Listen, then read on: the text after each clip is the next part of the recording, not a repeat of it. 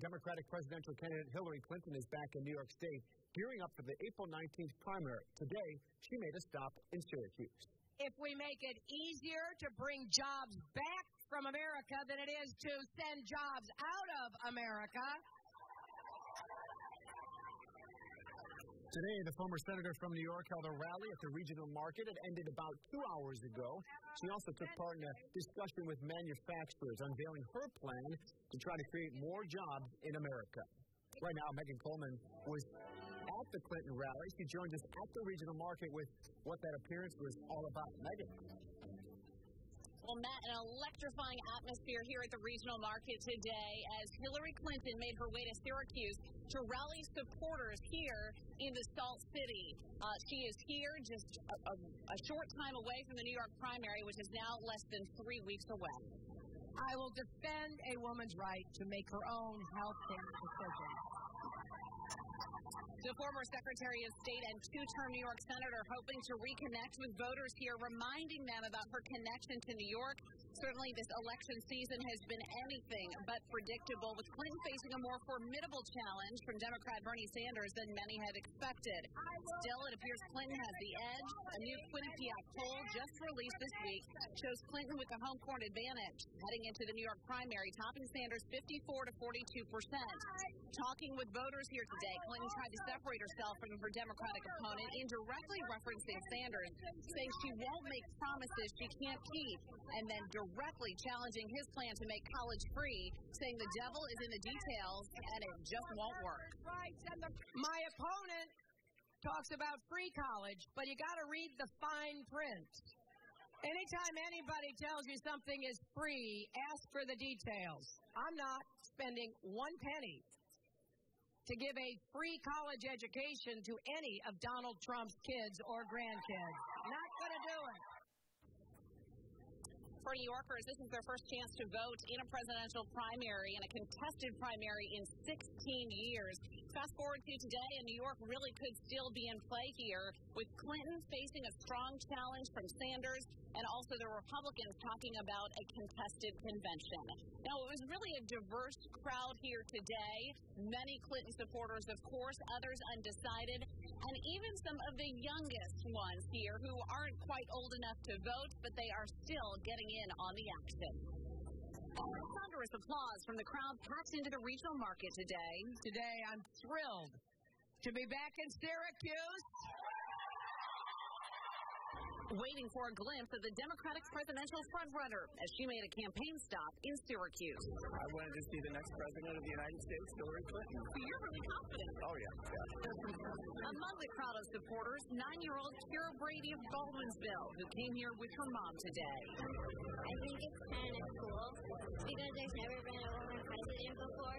It's thrilling. I'm so excited for her. I think it's great. I love that the faces that she sees as the first presidents she's familiar with are so different from my experience growing up, and I think it's great. Still deciding between Clinton and Bernie Sanders was Leland Whited of Syracuse. He brought his 9-year-old son Aiden to give him a taste of the democratic process. Because I want him to know the importance of participating in a democratic society. Our society doesn't work if people don't participate. So I want him to have that value. He's 9 years old, so this is something he'll remember for the rest of his life.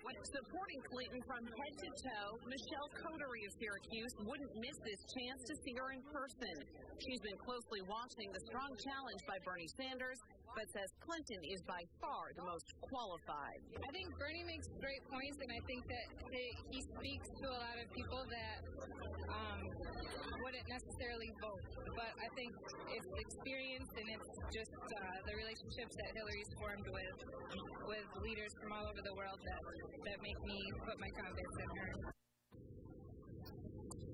Now, there are 291 Democratic delegates up for grabs here in New York when voters head to the polls 2 weeks from next Tuesday, April 19th. Certainly not everyone who came out to the regional market today was in support of Hillary Clinton. My colleague Alex Priscilla joins us now with more on that part of the story. Alex. Well, Megan, while they were dramatically outnumbered by the number of Hillary Clinton supporters here today at the regional market, still many anti-Hillary Clinton people were out rallying, trying to make their voices heard. And they told me that in the past they've been successful by changing some people's minds. Don't forget to see the movie 13 Hours, folks. It'll tell the true story. Each of these conservative protesters support their own candidate on the Republican side, but they're coming together at the regional market to try and convince Hillary Clinton supporters not to vote for her. First of all, she's anti-military, she's anti-Marine Corps. One of the first things she did when she got in the White House was try to replace Marine Corps guards that she didn't deem appropriate. She comes to town today and she announced a multi-billion-dollar manufacturing or jobs creation program. Who do we believe? Because when she said before that she was going to create jobs, not one job was created. The little guy has to do some good. What makes you assume that? I don't know. Things got heated as people for and against Hillary Clinton argued. Evidence of how contested this presidential election is.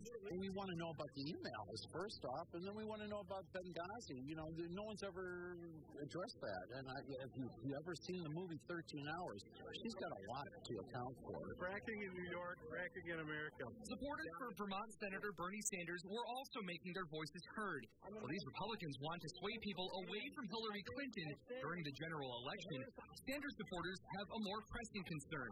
New York's primary is just over 2 weeks away, and they want to rally support for him as he faces off directly with Hillary Clinton when voters cast their ballots later this month. We need to listen to what he has to say, because if we don't, we're just continuing as usual. And America's not going to get better as long as the oligarchy controls everything that happens in this country.